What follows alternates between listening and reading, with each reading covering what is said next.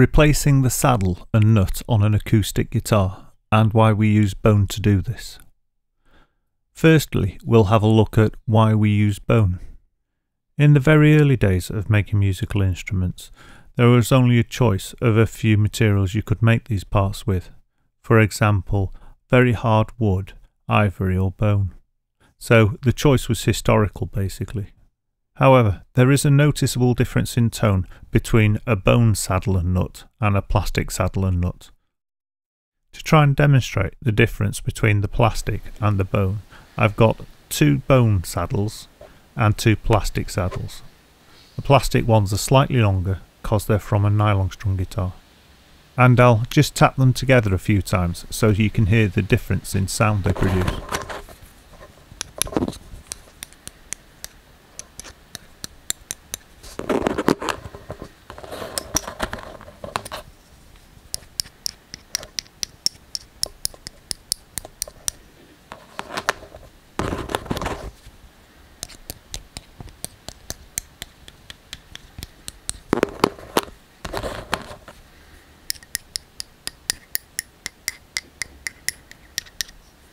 You should be able to hear that the plastic saddles sound a lot different to the bone saddles when they're tapped together. The plastic saddles have a deeper tone and are far less resonant, whereas the bone saddles have a far better, more resonant sound and they carry higher frequencies more easily. And what this means is that the bone saddle, once installed on a guitar, transfers the sound energy from the strings to the body of the guitar far more efficiently than the plastic ones.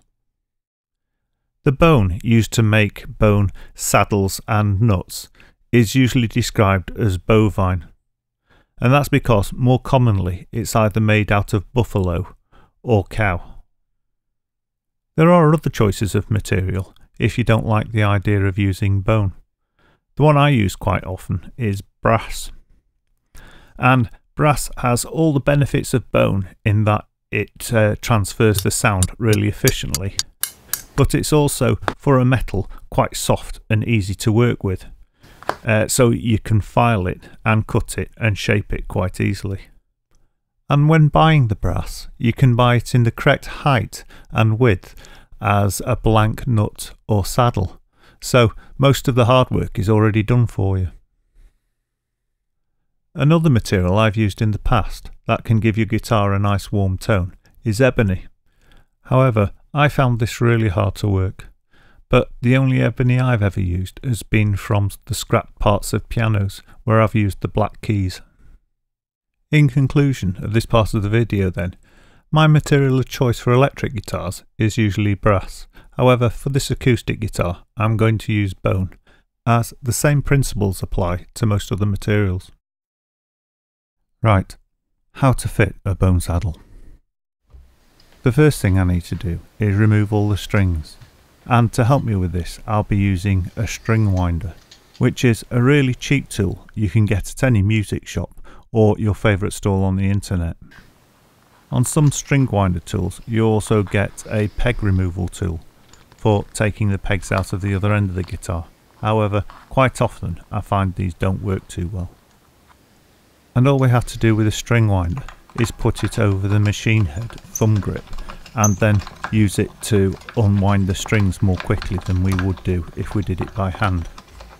Obviously you can do it just as well by hand, it just takes a little bit longer. For this video I'm removing all the strings at the headstock end of the guitar, and then I'll be moving on to the other end of the guitar and releasing the strings from the pegs. However, I'm only doing it this way to save me moving the camera back and forward and back and forward. If I was doing it without filming it, I'd probably remove the strings one at a time so I could fold them up again and keep them safe. Because for this particular job, I want to put the same strings back on again. And that's because I might need to put the strings back on again and then take them off again. And obviously I don't want to waste a new set of strings. So my best plan of action is to do the job, and then when I'm happy with it, remove those strings and replace them with a new set of strings. When you remove a string or a set of strings and put it back on again, you're work hardening them. So you can only do this a couple of times before the strings start to break. So when you finish doing the job and you're happy with it, it's always a good idea to put a new set of strings on. Or I don't even start a job on my own guitars until I know I need to replace the strings, and that way I'm not wasting good strings.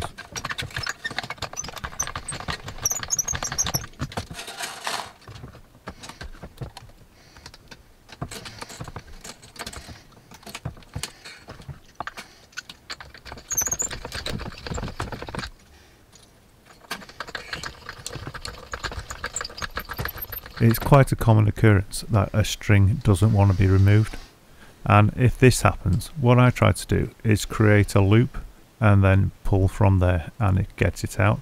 However, if I can't do that, sometimes in the worst case scenario you have to cut the string off in little pieces. Once you've removed the strings from the machine heads, you can move down to the bridge end of the guitar to remove the pegs. The pegs fit very tightly, but there's several ways of removing them. One way is using the tool at the end of the string winder. However, I don't have much success with these, but you might have better luck. Here is a special tool that is just designed for removing the pegs, and these are pretty good, and they're only very cheap to buy.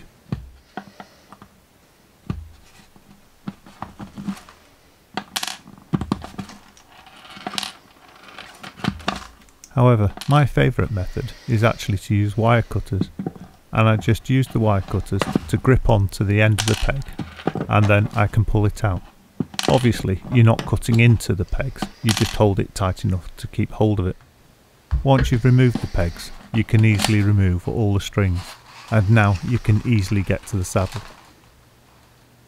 The saddle isn't glued into place, so in some cases it can just be pulled out with the fingertips. However, on this guitar I need to use a pair of pliers. Once you've removed the saddle, we can now use it as a template to get the new saddle to exactly the same height, or if you need to make any adjustments to the action, you can do those at this stage as well. To get the new saddle to the same height as the old saddle, we need to sand it from the bottom on a completely flat surface. For a flat surface, you can use anything really that you know is flat. However, I'll be using an aluminium block, and I need to stick a new piece of sandpaper to it using some two-sided tape, so I'll just do that first.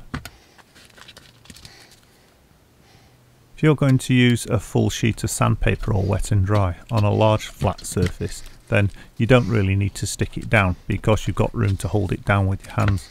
However, because I'm using a strip of emery paper, I need to stick it to the aluminium block so it won't move around whilst I'm trying to sand the saddle down.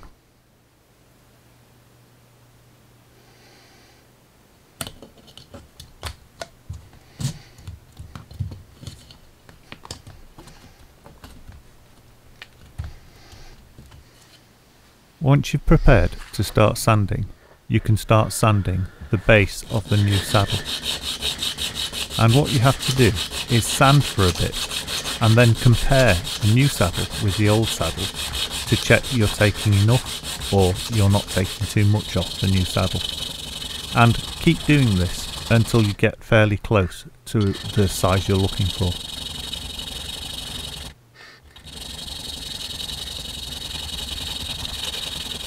If you wanted to change your action slightly, I'd do it now. So if you want the action to be slightly higher, you don't sand the saddle down quite so far, so it'll be a little bit bigger than the old saddle. However, if you want a lower action, you need to sand it down a little more, so the new saddle will be slightly smaller or lower than the old saddle.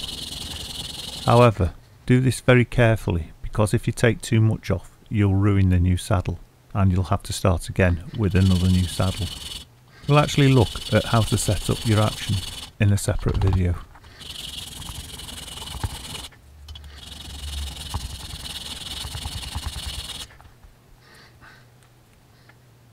Once the new saddle is fairly close to the size you want, you need to check it more often with the old saddle. And something you need to pay particular attention to is the bottom of the new saddle. It should be as flat and as straight as possible. If the base of the new saddle is crooked or uneven, it won't get a good contact with the piezo pickup. and this means you might have strings that are too loud or too quiet, or you'll just get a general bad tone out of the pickup. Even if you haven't got a piezo pickup, the base of the saddle should still be as even and as flat as possible, so that the sound can be conducted cleanly through to the body of the guitar.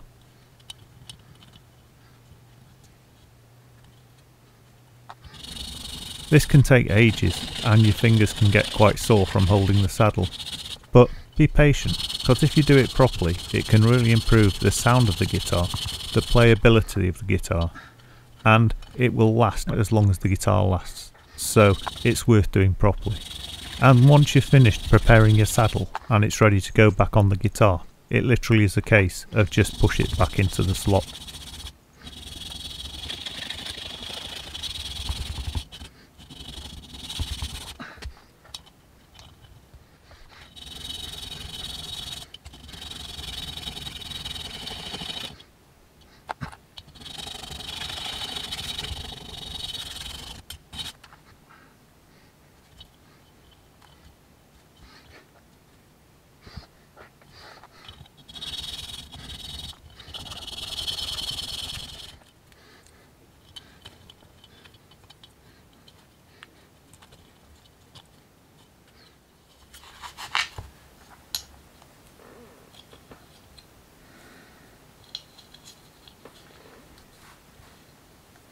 Once you've got really close to the size and shape you want it, you want to double check it and triple check it and make sure it's exactly right on each string, and then when you're completely happy with it you can put it back in the slot and we can move on to the nut.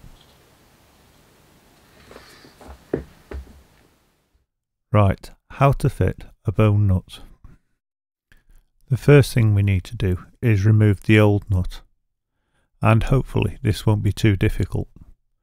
The easiest way is to get hold of the back of the neck of the guitar and place both thumbs on the nut and push gently backwards and hope it breaks away. And on this guitar that's exactly what it did. That was really nice and easy, and most of the time it is. However, it's worth me pointing out that I have come across the odd occasions where I've had to chisel the old nut out and then file down the final finish before I could put a new nut in. This doesn't happen very often, but it's really annoying when it does. First thing we need to do is check that the new nut is more or less the same as the old nut. Doesn't matter if it's a little big, but it will matter if it's too small. And you can see these sat alongside each other are pretty much identical. Something I noticed here that I think is well worth pointing out is the difference in quality between the old nut and the new nut. And you can see the old nut has actually got hollows in it, whereas the new nut is solid. And when I go back and look at the old saddle, you can see this had the same thing, which is particularly bad if you're using a piezo pickup. In my mind, just this reason alone would be enough to change the saddle and nut.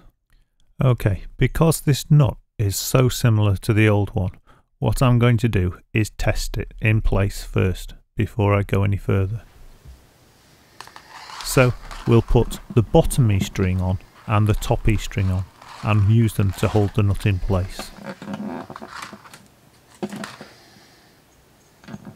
You'll also notice I've changed the pegs, and this was because the nut and the saddle came in a kit with the pegs, so I literally just swapped these out.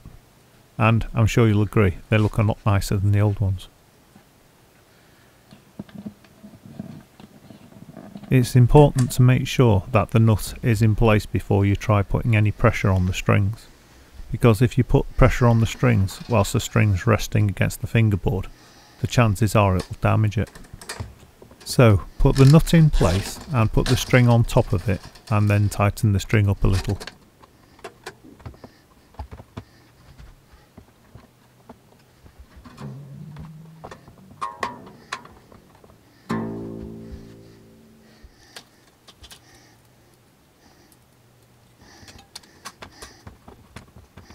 Once you've fitted the top E string and the bottom E string so they're holding the saddle and the nut into place, you want to tune them up. Then you want to place a finger on the 3rd fret of either the top E string or the bottom E string and push the string down with another finger towards the first fret to actually touch the fret itself. There should be just the tiniest amount of movement between the string and the first fret. Less than a millimetre, or a millimetre at the very most. If there's any more than this, then the action's too high. However, if it's lower than this, or if the string touches the first fret, then the action's too low, and that string will probably buzz. In this particular case, it's actually too close to call. So what I'm actually going to do is put on the rest of the strings and then test it again. Now I'll put the other strings back on then.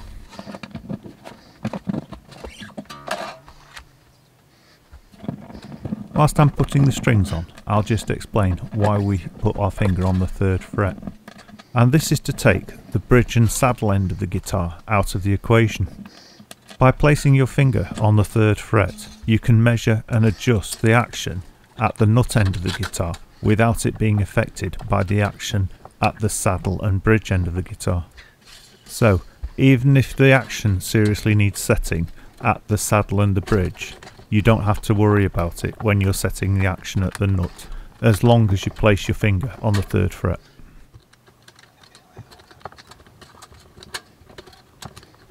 If you're concerned about setting your action and you want to wait until you're sure what you're doing, it might be worth you waiting until I upload the video I will be doing soon, just on action, where we'll look at it in far more detail. However, if you've replaced your nut, you'll need to check that it's at least about right.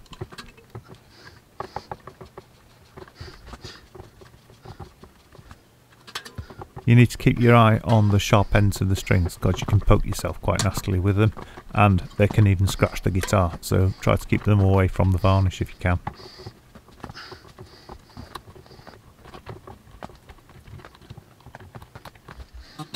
Before I test the action with all the strings on, I need to tune the guitar up, and this is so the strings are at the correct tension, and that way I'll get a more accurate idea of how high the action is. Now I've put all the strings on, I'm going to put my finger back on the third fret and then push down the string to touch the first fret so I can see what the gap's like between each of the strings and the fret. So now I've tested each string, it's become quite clear that this nut is just a little bit too high, so I need to take some off the bottom in exactly the same way I took down the saddle.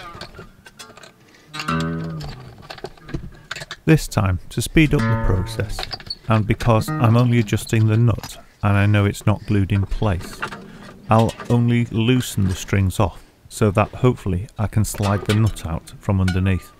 Then I can adjust the nut and slide it back in. Okay, out comes the sanding block and we'll lower the nut slightly. You'll notice that I'll be using the old nut as a reference height.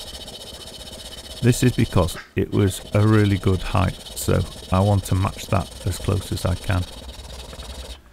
It's important that you have some point of reference, however.